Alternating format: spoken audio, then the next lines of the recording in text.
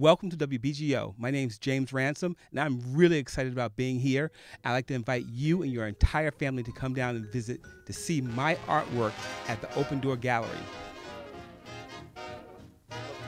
Well, most of the exhibit is on Benny Goodman and Teddy Wilson, the first integrated jazz band.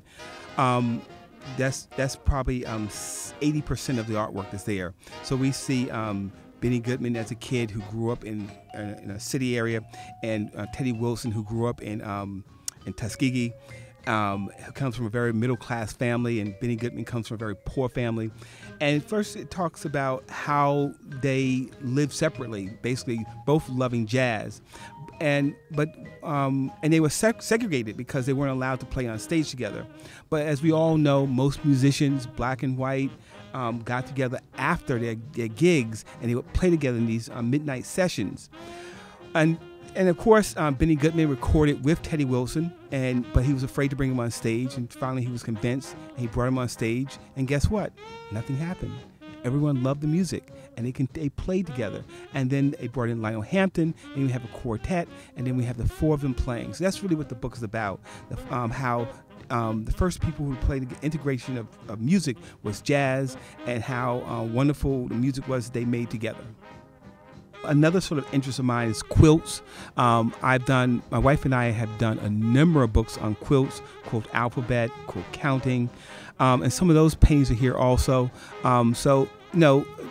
Another art form, people who take fabric and stitch them together, colors, they're graphic, they're beautiful compositions. So we have, this sort of, I think it's a relationship between the music, art of fabric artists and my art, all brought together.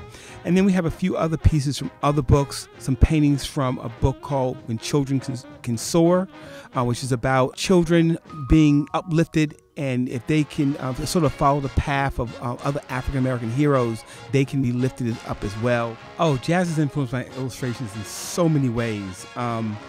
It's what I listen to while I work, and it just completely relaxes me. It allows me to just think creatively as I work.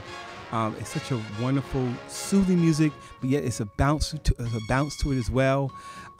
It influences how I think about colors, compositions, and the artistry of it as well. When I hear the DJs talk about what the artists, the musicians have put into their work, it just makes me want to just work even harder to bring that type of artistry into what I do. The advice I would give to aspiring artists: be prepared to work a lot and enjoy this wonderful journey of being an artist. It's a lifestyle. It's not a 9 to 5. It has to be a passion. And if you have that passion, you will be successful.